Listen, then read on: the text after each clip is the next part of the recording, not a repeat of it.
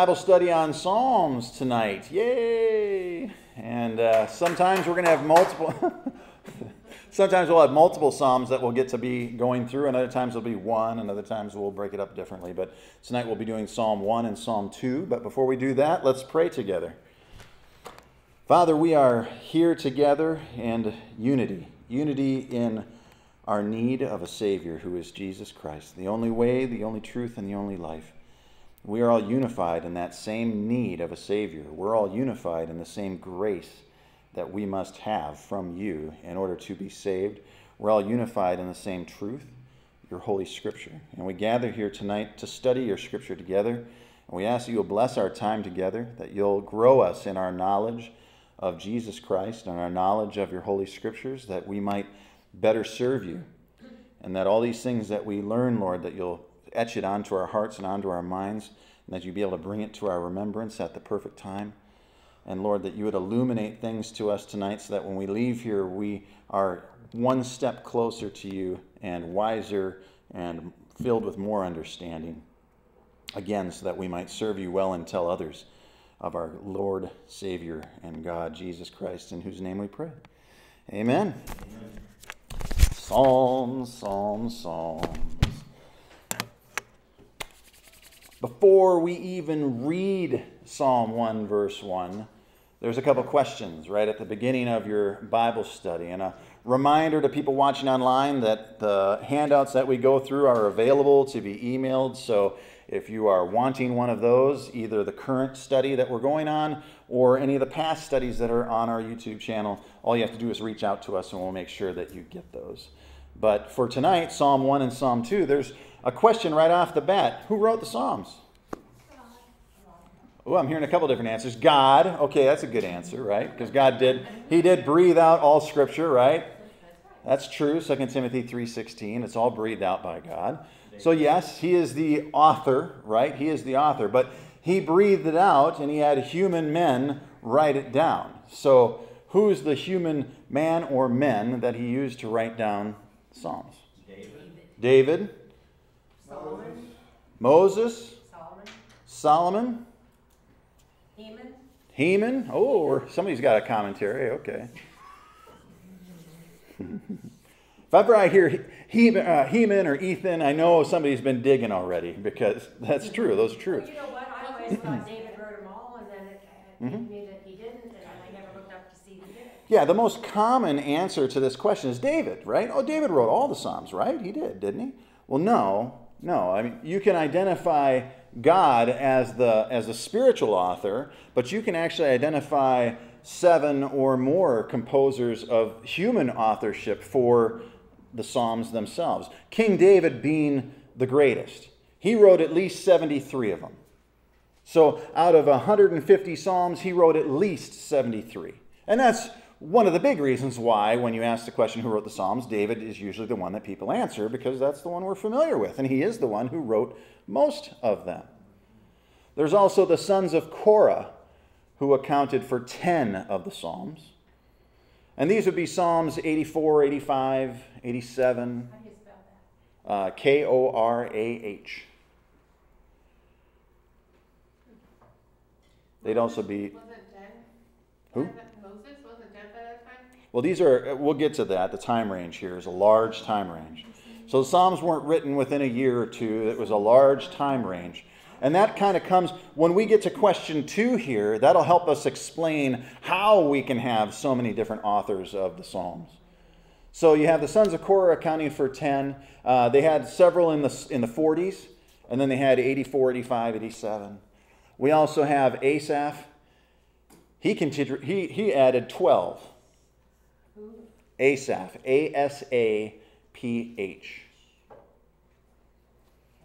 He did Psalm 50, and he did Psalm 73 through 83, 82? 83. This also says Ezra made it. Yeah, there's more here. So Solomon, Psalm 72 and 127. Moses, Psalm 90. Heman, Psalm 88. Not He-Man. I have the power. Not him. This is one of the Levites who were assigned by King David to be a minister of music. Remember that for question 2. Ethan, Psalm 89. Ethan played the cymbal in King David's court.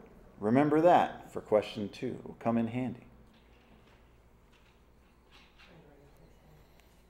There are 50 other psalms that are anonymous, some of which Ezra is thought to be the author of, and others were unknown as to who the human author of was.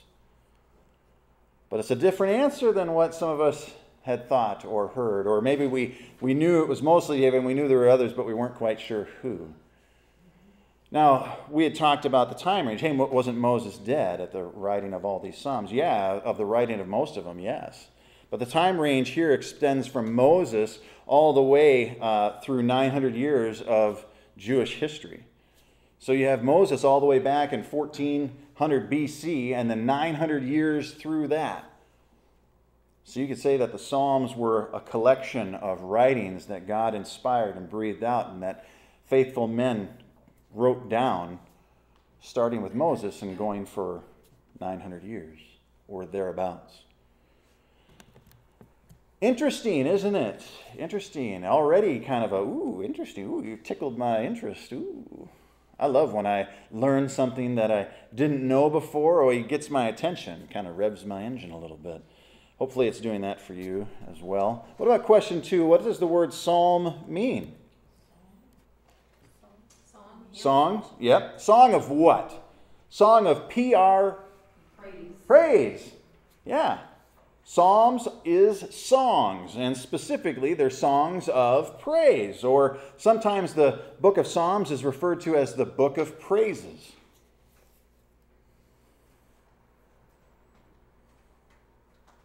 You might be interested to know that in the Greek, the verb here for psalms means pluck. Means pluck or twang. Not like country music twang, but pluck or twanging strings. Musical instruments, worship, praise, in the sense of music, songs of praise. So you could almost look at the book of Psalms as a hymn book of sorts. That's kind of cool. That's kind of cool indeed. A God-authored hymnal. That's kind of cool. You might read them a little differently now. What about the other part of the question there? What's the overarching theme of these scriptures? If you know what the book of Psalms is, you know it's a book of praises, songs of praises to God. And so what do you think? You know that. You know it's had several different authors with the human authors, one spiritual author, God. What's the overarching theme? You remember some of the Psalms, no doubt. So as you kind of call to recollection some of the different Psalms, what are some of the themes? And is there an overarching theme?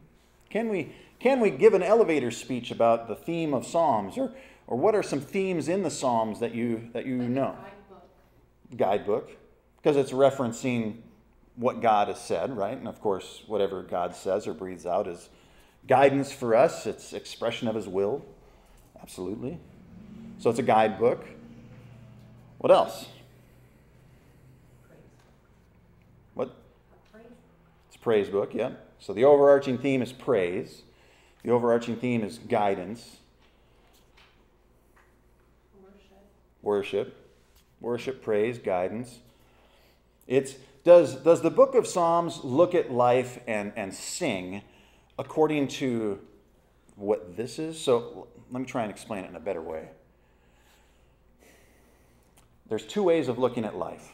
There's our life that we have right here and now on this horizontal plane. And then there is the way of looking at life where you're looking vertical, right? Does Psalms look at one or the other or both? Both. Absolutely. One of the reasons we like the Psalms is because they're so raw, right? They're so real. It's grounded in reality. When David is crying out, that woe is me, a sinner. Against you and you alone have I sinned, O God. We get that. We get that. There's a horizontal reality there, an everyday reality that he's talking about. Or my soul is heavy. My enemies are many against me, Lord. Right? That crying out of pain or suffering or fear or all those different things. Hey, that's a horizontal reality that we all get. Right? We all can understand that. And it's real. It's really real. But there's also, it's not just that, is it? There's quite a bit of looking to God, praising God, not only for his help on this horizontal plane, but praising God for what God does above and what is above and what awaits and what he's promised. Does that make sense? That there's an overarching theme of just the reality of this life and this world and the reality of the world and life to come and the faithfulness of God. I mean, the Psalms brings up everything. It brings up our dependence on God, our sin, God's salvation, God's grace. So it talks about deep spiritual things, but it also talks about just the everyday horizontal struggles as well.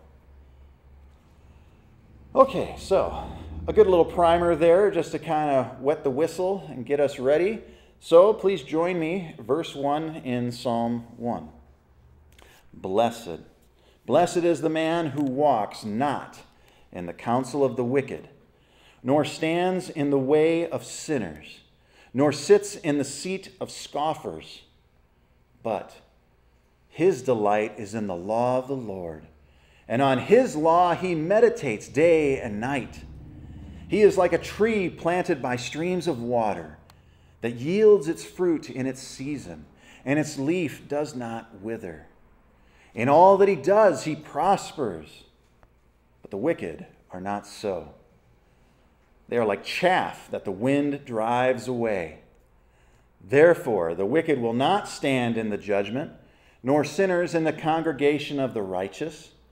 For the Lord knows the ways of the righteous, but the way of the wicked will perish. What a summary!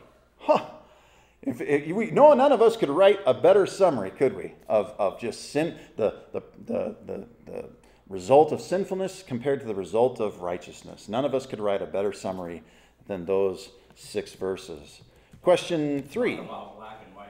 Oh, yeah, absolutely, right? It stands out a little bit better now, too, after we've gone through 1 John, 2 John, 3 John, doesn't it?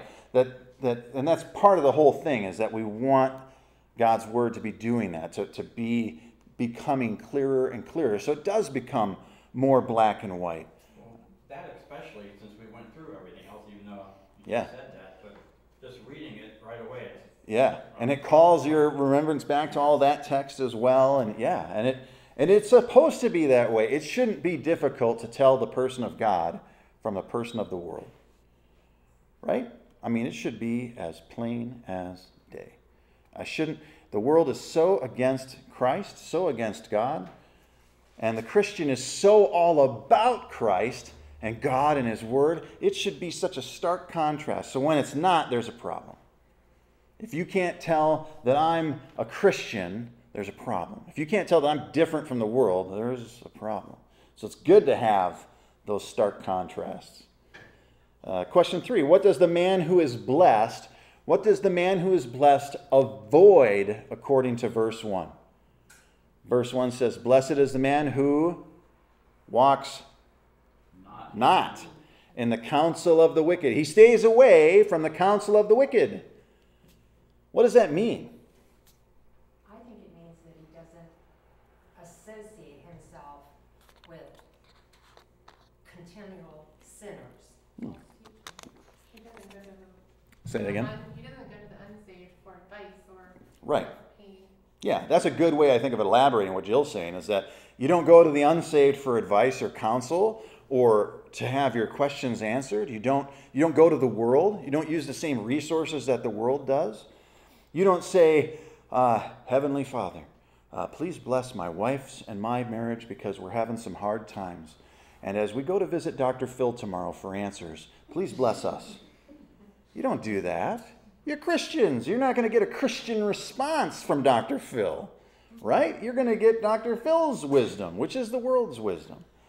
There is a stark difference. Don't forget that Jesus said in Matthew that you are either for me or against me.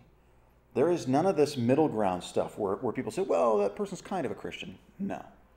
You either are all for Christ or you're all for the world. And don't be confused, because the world has so many smiling, nice, polite people who are happy to give you advice, who are happy to go out of their way to help you and do things for you. But they're still of the world. Again, Christ said, you're either for me or against me. So you're either doing what Christ says and you're helping advance his kingdom, or you're not. There's no in between. There's no, well, it's not Christianity, but it's a high moral human law or code or advice that I'm using. That's trash. We have to be centered on the things of Christ. We avoid or stay away from the counsel of the wicked. We stay away from the counsel or advice of the unsaved. We stay away from the counsel or advice of the world. You don't live your life according to the world or to the unsaved. What else does it say? It says, he does not walk in the counsel of wicked, nor stands where? Does not stand in the way of sinners. Does that mean he doesn't say, halt, sinner, you can't walk in? It doesn't. That's not what that means, right? It means he does not stand with sinners. You don't associate with them.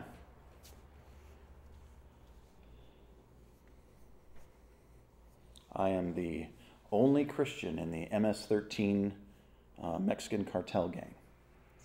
Doesn't make sense, does it? That sounds crazy. I'm a born-again believer, but I'm also a practicing Nazi. It doesn't make sense. You don't stand with sinners. You don't stand in their way. You don't model their behavior. There's a disconnect there. Remember back in 1st and 2nd and 3rd John, we were talking about the practicing of righteousness compared to the practicing of wickedness. Well, if you're standing with sinners, you are practicing wickedness. A man who is blessed is a man who is of Christ. A man who's been saved, who's been born again, who's going to show the evidence of being born again. And some of that evidence is they're going to stay away from the counsel of the wicked and the unsaved and the world. And they're not going to walk with sinners. They're not going to stand with sinners. Yeah. But we do that every day. Okay, so... Okay, you're Good. talking, you're with a group of people. Yes. So how do we bring that together? Because it's a good point, right? I have to be around sinners every day at my job, right? They come in, I have to deal with them, they leave. Most of the people that come through that door, they're sinners and they're wicked. But I have to be around them every day. Does that mean the same thing as standing with sinners? Are we talking about proximity? Or are we talking about lifestyle or habitual practice or our daily walk? Does that help? Because in our everyday, you can't help it. We're light in a dark world. You're salt. You're the only thing that's preserving this world, right? God is using us as salt to preserve this world. And so we're salt, we're light, we're in the world but not of it. We're ambassadors. So when you think of an ambassador, an ambassador's not from here. He's just sent here to represent, right?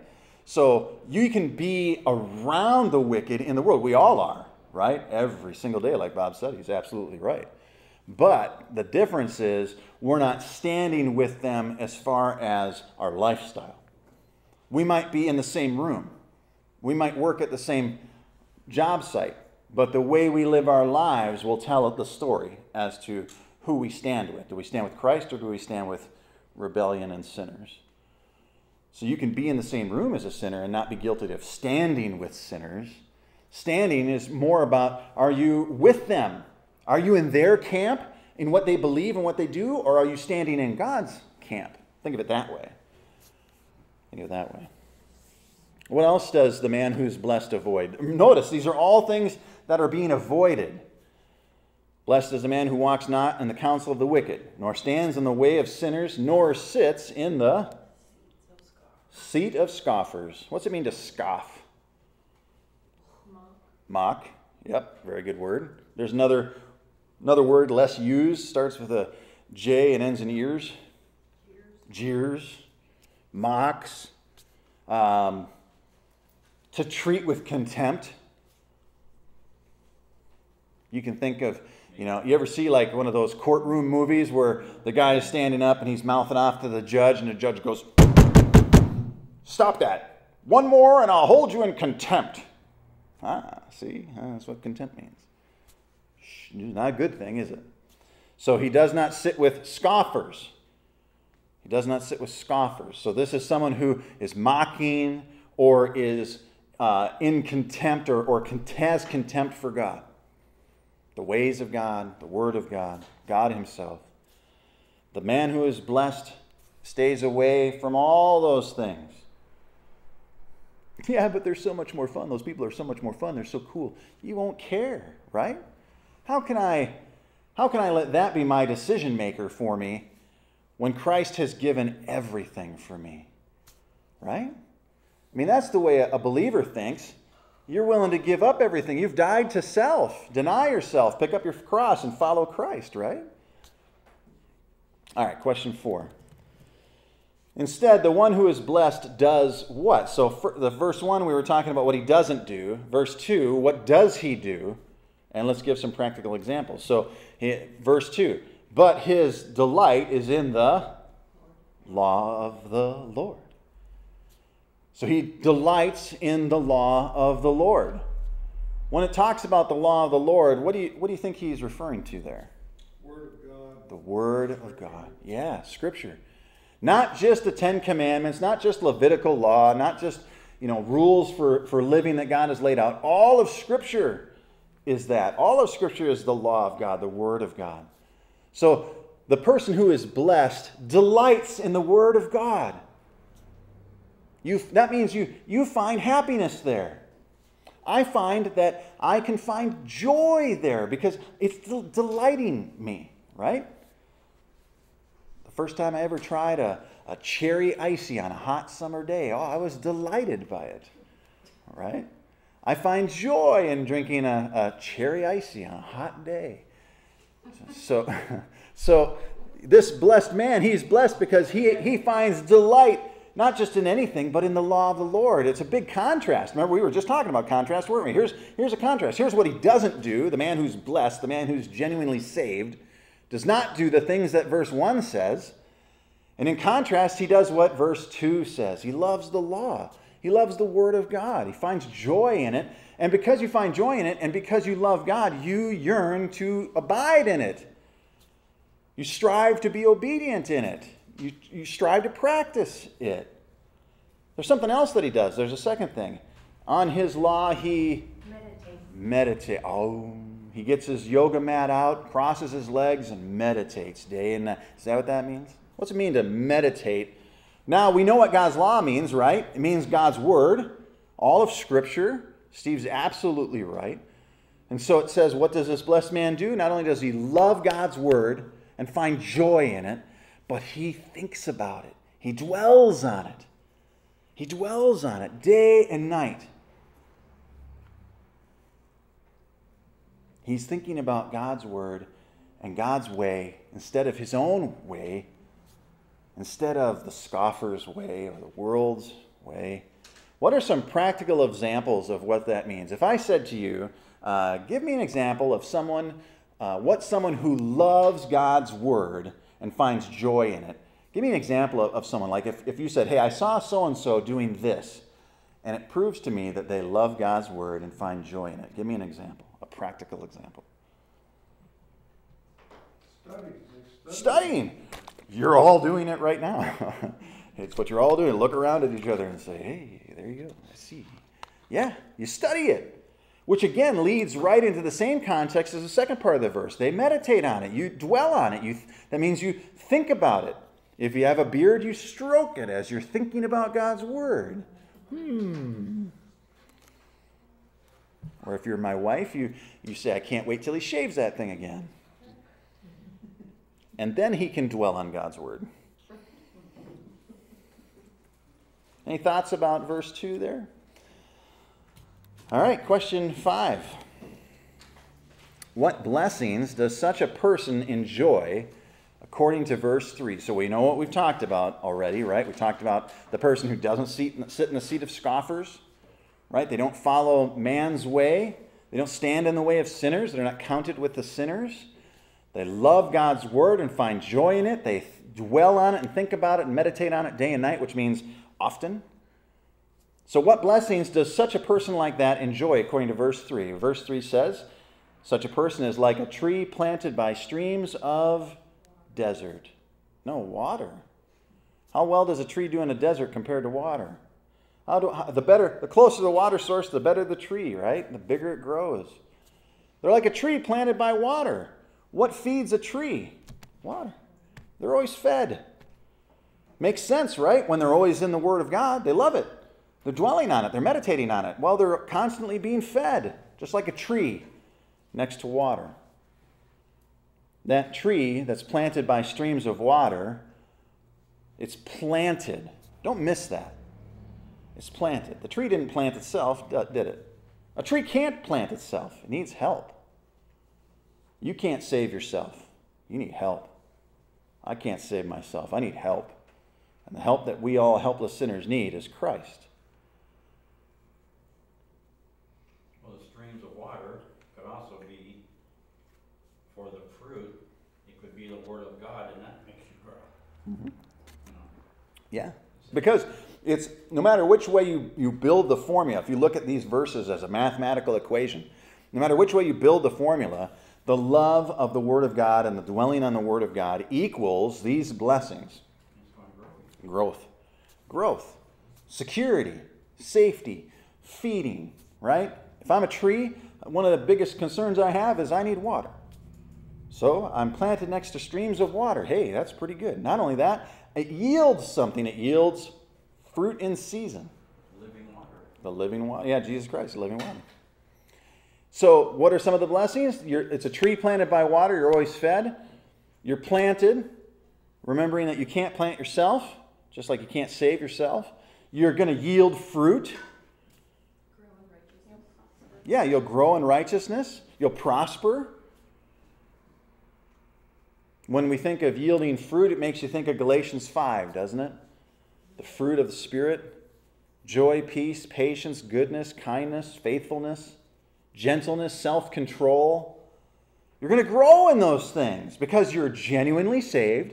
And because you're genuinely saved, you don't do the things that verse 1 says. You do the things that verse 2 says. And then you get the blessings that verse 3 says. So easy. So easy. I did hear Tiff said prosper. Yeah, you're going to prosper in all that you do, which means also growing in righteousness, which is what Kathy said. And that ties in with yielding fruit and with prospering. There's going to be a spiritual prospering for such a person. It also says, in between where it says, well, let's just read the whole thing. And he is like a tree planted by streams of water that yields its fruit in its season, and its leaf does not wither. If you're being referred to as a tree planted by streams of water that bears good fruit, and it says your leaf shall not wither, what's that telling you? You shall not die. Shall not die. Spiritually speaking, you shall not die. You won't wither. You won't die. These are the promises that person enjoys. The person that's being described in verse 1 and in verse 2 enjoys the blessings and promises that are described in verse 3. And lastly, it says, in all he does, he prospers. Yes, spiritually, in all you do, you prosper. Not the Kenneth Copeland prosperity. Thank you for pointing that out. Yes, not the Kenneth Copeland prosperity, not the Benny Hinn prosperity, or the Stephen Furtick prosperity, or the Joel Osteen prosperity. Not that kind of prosperity. Prospering in the sense that you're growing in Christ-likeness, you're growing in righteousness, and you're going to prosper in the sense that you get eternal life, and you're going to be glorified. Not to mention what you already enjoy, the forgiveness of sins. Jeremiah 17, verses 7 and 8. Notice how similar this sounds. Jeremiah 17, verses 7 and 8. Blessed is the man who trusts in the Lord, whose trust is the Lord. He is like a tree planted by, guess what? Water. That sends out its roots by the stream and does not fear when heat comes. For its leaves remain green, and it is not anxious in the year of drought, for it does not cease to bear fruit. This is a similar promise for those who trust in the Lord. The person who's being described in Psalm 1, verses 1 and 2, is a person who is trusting in the Lord, right? So, of course, we'll find other scripture that bears striking resemblance, giving a similar promise. Blessed is the man who trusts in the Lord, whose trust is the Lord. He's like a tree planted by water that sends out its roots by the stream and does not fear when the heat comes. He doesn't get afraid. A genuine Christian whose faith is in the Lord doesn't fear when heat comes because God's got this. He's got me in the palm of his hand. I'm exactly where I need to be. He's promised he'll always take care of me. So no matter what happens, I know that he is good and I can trust him. So I don't even fear when the heat comes or when the fire gets close. He does not fear when the heat comes, for his leaves remain green, and is not anxious in the year of drought, for it does not cease to bear fruit. Oh yeah, that's what a real believer's like. Question 6. Here comes a flip-flop now. In contrast to those who delight in God's law, these first 3 verses are talking about people who delight in God and who delight in his word. In contrast to that, what do the wicked enjoy? Which we find in verses 4 and 5. It says this in verses 4 and 5. The wicked are not so. So everything you read in verse 1 and 2 and 3, the wicked do not receive. That's what it means when it says the wicked are not so. The wicked don't get any of that. When it's referring to the wicked, who's that referring to? The unsaved. The unsaved are not so. They're not like verse 1. They're not like verse 2. They're not like verse 3. They're not so. But they're like chaff. They're like chaff that the wind drives away. Anybody know what chaff is? I have a piece of grain. Yes, it is the covering of the piece of grain, the covering of the seed. How useful is the covering of the seed? When you separate the grain from the covering, how useful is the covering of the grain? Is it useful or is it useless? It's useless. And how easily does it blow out of your hand? The grain stays, right? But when a gust of wind comes, it blows all the chaff out of your hand. So the wicked, the unsaved, are not like verses 1, 2, and 3, but they're like chaff that the wind blows away. Therefore, the wicked will what? Will not stand in the judgment. What's that mean? Does that mean they won't be judged? Can't mean that. We know that that's not true. We know they'll be judged. So what does that mean when it says that they will not stand in the judgment? They won't be, God won't approve of them and he'll send them away. Okay, and what was it you said? I was just thinking maybe they're so ashamed that they won't be able to stand. Oh, well, that's an interesting thought. Wheat and tares, Mm-hmm. they will be burned up. Yeah. So another way of putting it to maybe understand it more accurately would be that they won't be able to stand on the day of judgment. In other words, when they stand before God at the day of judgment, they will not be able to remain standing. They will fall. They will fall in the sense that they will fall into God's judgment.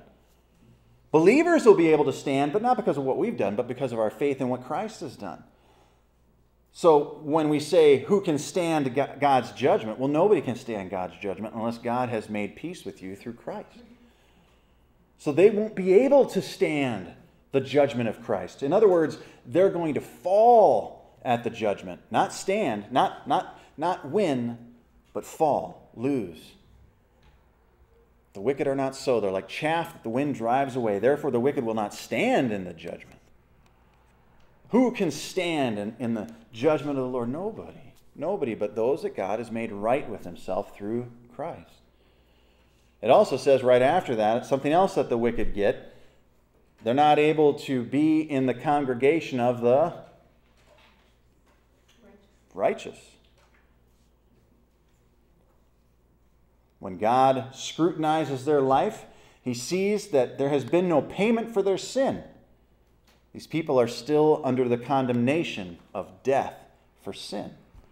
Not just physical death, but eternal everlasting death in the lake of fire. So when God looks at them, he says, well, you can't stand. Only those who are covered in the blood of Christ stand. So instead, you fall. You fall to the lake of fire. You can't join the congregation of the righteous because only those who have been saved by faith in Christ can do that.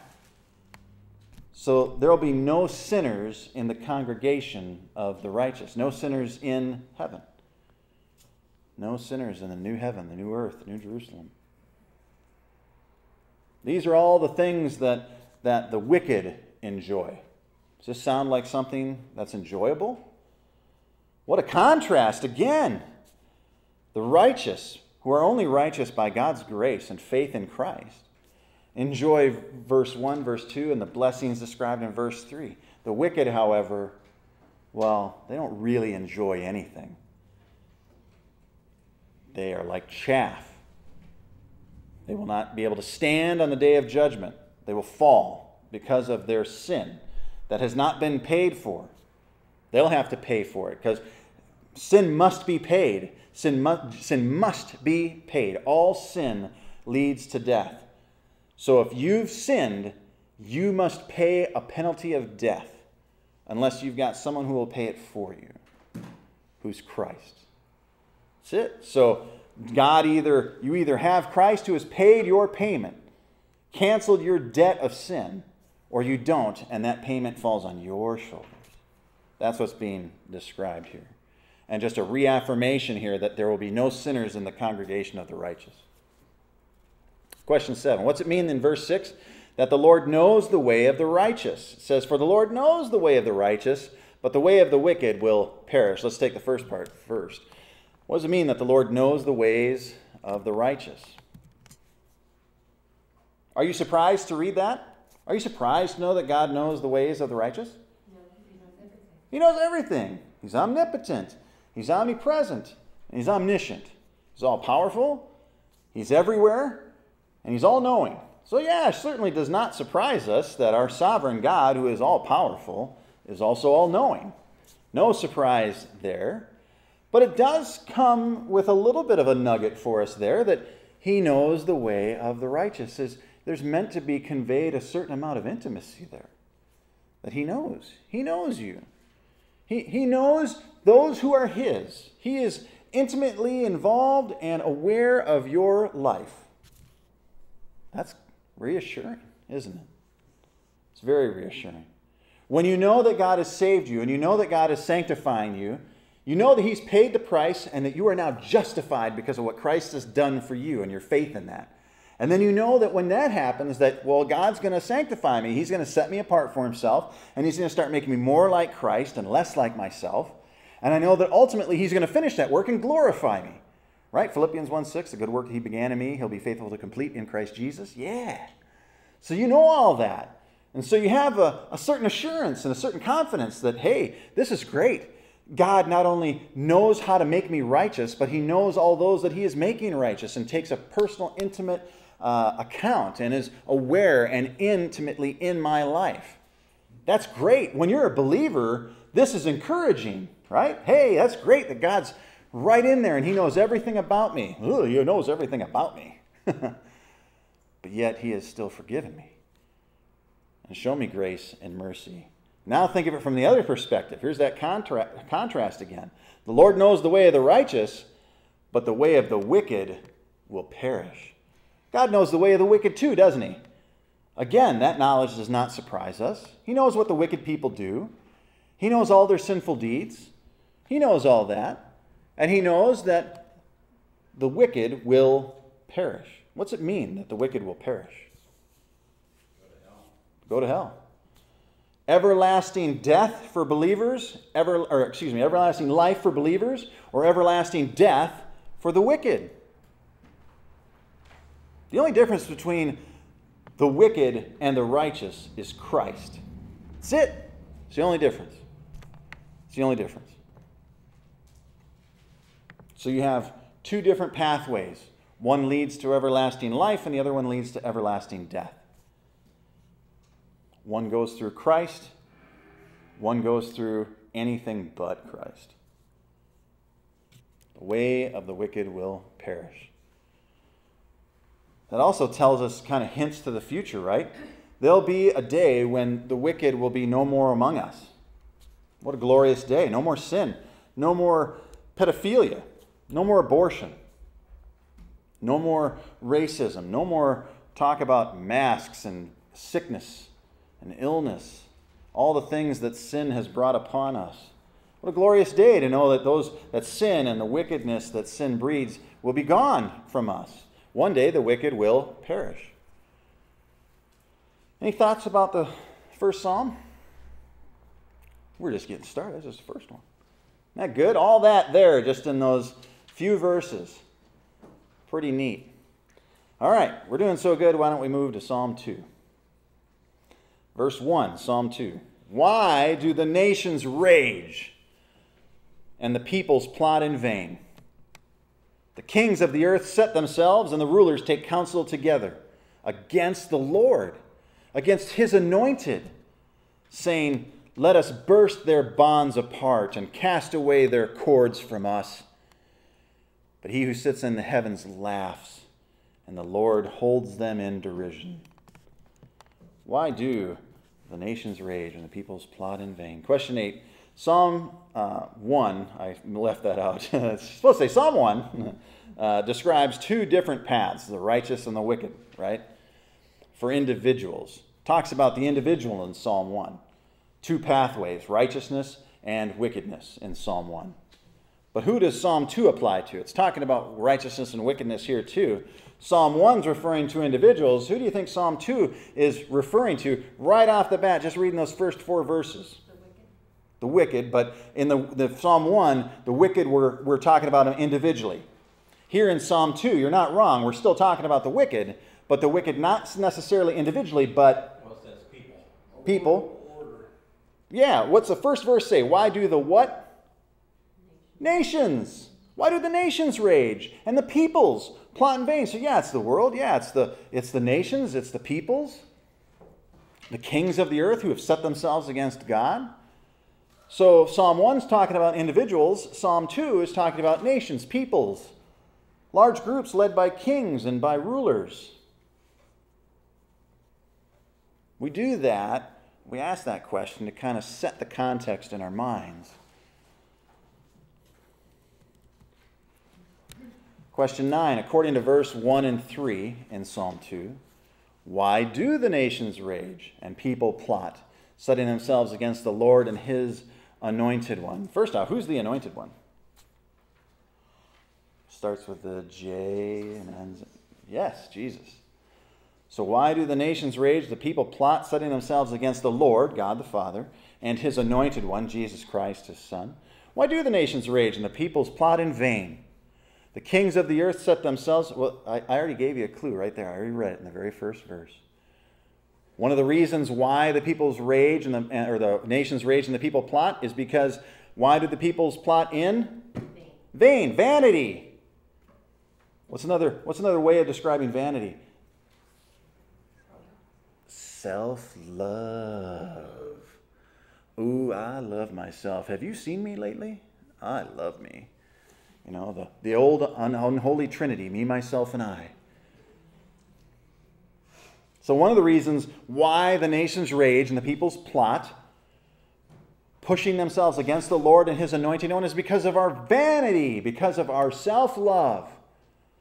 I want to do it my way. I love myself so much that I love myself even more than God, even more than his Son, his anointed one, the Messiah. Vanity. Pride. They also have another reason why they are setting themselves against the Lord and his anointed one. It's in verse 3. It says, let us burst our bonds apart and cast away their cords from us. Which means what? What is it they're desiring to do? They're saying, we want to be against you, Lord. We want to be against you, Christ. We're going to stand against you because we love ourselves so much and because you have put us into bondage. You have put us into slavery to you. We're not your slaves, God. We're not in bondage to you. We're going to burst our bonds apart. We're going to stand against you, God, and these perceived bonds that we have, this perceived slavery that we're under, we're going to burst that apart. We're going to cast away these cords which you have in servitude. We've been tied up with these cords to you, God. We're going to burst those apart and tear them off.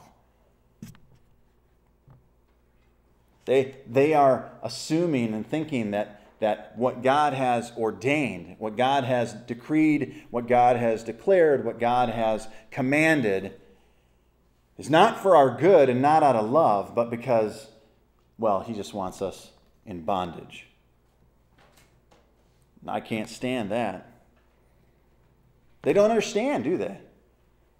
Do you think God is a God of bondage? God of cruelty, slavery in this sense? Have you ever felt that God is holding you down and holding you back? And if you could just break free of God's unloving bonds, that man, sky is the limit. That's what these people think. We know better, don't we? That God's love, God's commands, God's decrees, all those things are done out of L-O-V-E, love. When a parent tells a child, you come back at 10 o'clock, or a parent tells a child, you are not going to school dressed that way, is it because they're a cruel dictator? Or is it because they love that child? They're trying to spare that child pain or hardship, or show and train them in the way they should go. They're trying to help them because they love them. So they institute rules or regulations, or they hold them accountable, not out of dictatorship, but out of love. Good parents do that. Good parents do that. Some kids don't realize that their parents' motives are good and are out of love. They just think the parent is being overbearing, and boy, when I'm 18, I'm going to break free of those fetters, and I will cut the cords of bondage. Have you ever heard one of your teenagers say that to you? I'm going to cut the cords of bondage, Mom, as soon as I'm 18. I'm out of here.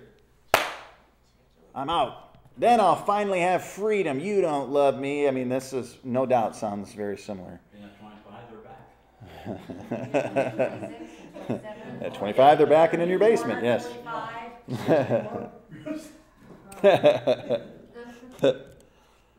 Yeah, God loves, the bonds and the bands that God ties us to him with are fetters of love. It's fetters of love, a cord of kindness. There's actually Hosea 11. Don't get to quote Hosea too often. Hosea 11, verse 4. This is God speaking. I led them with cords of kindness. Hosea 11:4. I led them with cords of kindness, with bands of love. And I became to them as one as eases the yoke on their jaws, and I bent down to them and feed them. Does that sound like a horrible thing? Or does that sound like somebody who cares, who's tenderly watching over, meeting the needs? That's our God. That's our God. Any thoughts or questions about that? As to why the nations rage and the people plot. We could go on and give lots more examples, but in context to the verses, these are the reasons that are given in the verses why the people rage and plot and shake their fist at a holy, righteous God and his holy Son. All right, question 10. What is God's reaction? What is God's reaction in verse 4? It says, he who sits in the heavens laughs. He laughs. Why does he laugh? If all these people on earth are all gathered together and they're going, why you, God, right? We're coming for you, buddy. You better watch it. God's word is eternal. God's word is eternal. Does God have a reason to worry? When he's got his own creation shaking their fists at him, calling them every name in the book, saying, we won't serve you, you evil God. We're not going to love you. You don't love us. We're not going to love you. We know how to love ourselves. We know how to lead ourselves better. We're going to break free of your bondage of slavery, and we're coming for you. Yeah, the eternal, sovereign, all-powerful God, that's no threat to him. He laughs. He laughs. It says the Lord holds them in derision. Anybody know what derision means? Mockery, ridicule. Doesn't take them seriously. No threat at all. Mocks their foolishness. Mocks their whole everything. Holds them in contempt. Just like how we talked about contempt in verse 1 this time, or in chapter 1. This time God's holding these people in contempt. Verse 5. Bless you. Verse 5. Then he will speak to them in his wrath, referring to the same people. So he laughs. He holds them in contempt. He mocks them, and then he speaks to them in his wrath and terrify them in his fury, saying, As for me, I have set my king on Zion, my holy hill. I will tell of the decree. The Lord said to me, You are my son. Today I have begotten you. Ask of me, and I will make the nations your heritage, and the ends of the earth your possession. You shall break them with a rod of iron, and dash them in pieces like a potter's vessel. So question 11 asks, what does God pronounce next? He pronounces J-U-D-G. Judgment. He laughs, he mocks, and then he pronounces judgment. And his judgment is perfect. He doesn't judge out of, like if some kid comes up to you and he takes a Louisville Slugger and he smacks you on the back of the kneecap, right? And you turn around and you're like, Rah! And you're like, I'm about to pass judgment on you, right? That's not going to be a very balanced, calm kind of judgment. It's going to be, no, Nintendo for 17 years, and, we're going to go cut your hair off right now, and you're going to carry this sign for 2 years, and all you're going to eat is kale the rest of your life. And, your judgment in that moment is skewed because you're angry, right? So you're not giving a well thought out, balanced response. God's judgment is not that way. God does not say, what? How dare you? Burn you with a hourglass or with a magnifying glass like a little ant that you are. Yeah, God doesn't do that. God's perfect. God's perfect. He doesn't lose his temper like we do. When he passes judgment, it's perfect, just like he is. So he's saying, what's God speaking to, or who's God speaking to in verse 5? Those people who have just shook their fists at him, right? He speaks to them in his wrath. His wrath is reserved for those who are against him, not those who are for him. He's going to speak to him in his wrath, and them in his fury, saying, As for me, I've set my king on Zion, my holy hill. Who is God referring to in verse 6? When he says, As for me, I have set my king on Zion. Who's that? Jesus. Jesus. And where's the holy hill? Jerusalem.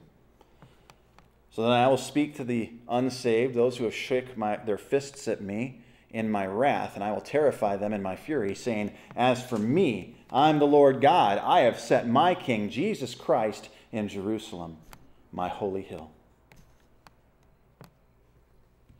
For years I wondered what Zion was. I never knew it was Jerusalem.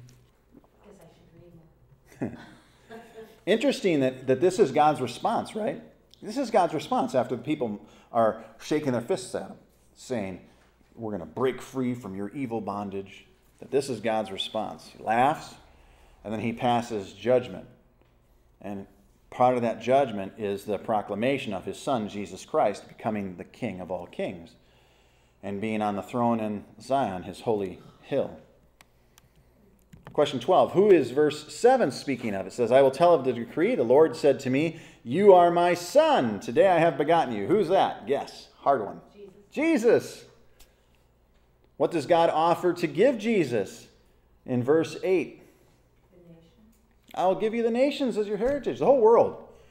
The ends of the earth is your possession. I'm going to give everything to you, my son. It will all be yours. You're going to be the king of all creation. What does Jesus do in verse 9? It's the last part of the question. And why? Verse 9, it says, Jesus will break them with a rod of iron and dash them in pieces like a potter's vessel. Why? They're wicked. They're wicked. He's going to subdue them. It doesn't say he's going to break them with a feather. He's going to tickle them with a feather. No, he's going to break them with a rod of iron and dash them in pieces like a potter's vessel. He's going to subjugate. He's going to flex his sovereign muscles. That's reassuring to the saved, isn't it? Hey, I want my God to be a powerful God that is not mocked. I want my God to make all things right. I want those who are wicked, who do not come to repentance, to be judged. I want God to do what's right. I want him to come back. Were you ever a kid in school and the teacher said, "Pardon me, I need to go to the principal's office for a minute. I'll be right back." And then they leave, and the whole rest of the classroom is going blah, blah, blah, blah, blah, blah, blah, blah, right? And they're dumping out all the beakers of all the stuff that's in the beakers, and they're throwing stuff, and you're the one good kid, right, who's sitting in the corner. I'm like, boy, how all of you troublemakers, right? You're doing what's right. They're all picking on you. Come on, Michael, come on. Clapping the erasers together, big cloud of dust all around, right? Pulling down on the map, letting it go, back up, right? Come on, join in, Mike, you big wimp, you big wuss. Why aren't you blowing? And inside, you're secretly saying, please come back soon. Please hurry in. Come back, please. Please come back. I can't wait till you come back. And when you come back, oh, I hope you get them. I hope you get them good, right? Because they poured glue in my hair. They stole my stapler, which would explain a lot of things. Now, I'm not talking about a real past story. I'm making this up. But you get my point. You want the authority figure to come back and set things straight, right? Or how about the people who were in the midst of Minneapolis or Portland when all the authority left? What happened? Chaos. Chaos on every level. And the people who were living there, you better believe they were like, please, authority, come back. And please, make it right. That's what you're begging for. Well, that's what God will do through Jesus Christ on the throne. Verse 10. Now, therefore. So in other words, because of all this, that's what therefore means. Now, therefore, O kings, be wise. Be warned. O rulers of the earth, serve the Lord. Serve him with fear and rejoice with trembling. Kiss the Son, lest he be angry, and you perish in the way, for his wrath is quickly kindled. Blessed are all those who take refuge in him. Question 13. What are verses 10 and 11 calling for? Now therefore, O kings, be wise, be warned, O rulers of the earth. Serve the Lord with fear and rejoice with trembling. What's that a call for? Repentance. Not bad, only one syllable. It's a call for repentance. It's mercy. Avoid everything I just said by repenting. Now, therefore, O kings, be wise, be warned, O rulers of the earth. Serve the Lord with fear. We've read that before, haven't we? Fear of the Lord is the beginning of all wisdom. The fear of the Lord is the fact that God is God and he is holy and righteous and I am not. That terrifies me because I can't get holy and righteous, and that's what God says I need to be able to be with him and be made right with him. I must be holy and righteous as he is. That's terrifying because I'm not. That's why I fear him. But then I find that he has made a way for me where there was no way. The way is Christ, his Son. So in my fear out of God being holy and me not being holy, I come and fall on my knees and cry out to Jesus to save me, to do for me what I could not do for myself, and put my faith in his righteousness and in his holiness and his life lived perfectly for God, not mine. It's not an addition to mine. It's instead of mine. And so then I am now made right with God. I repent and I'm made right with God because of that. And it's all because of fear. Do you see now, if fear is the beginning of wisdom, why it's unwise to go to people with this kind of gospel? Jesus loves you, and God loves you, and he just wants you to love him back today. Will you pray this prayer with me? Whoa, we're missing something. We're missing why you need Jesus' love. We're missing why you need to have the gospel and why you need to pray a prayer. You're missing the fear of death, which is the result of sin, which we all have.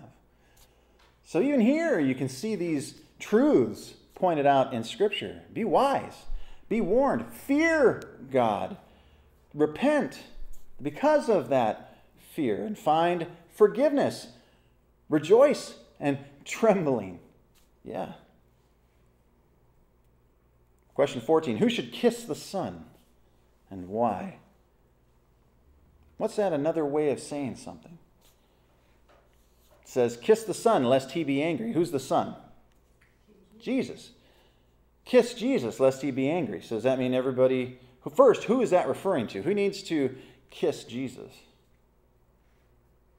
Kings Mm-hmm. and nations. Yep. Everybody that was being referred to in context before this. Those kings, those nations, those peoples. Repent. Kiss the Son. Now, let's change that.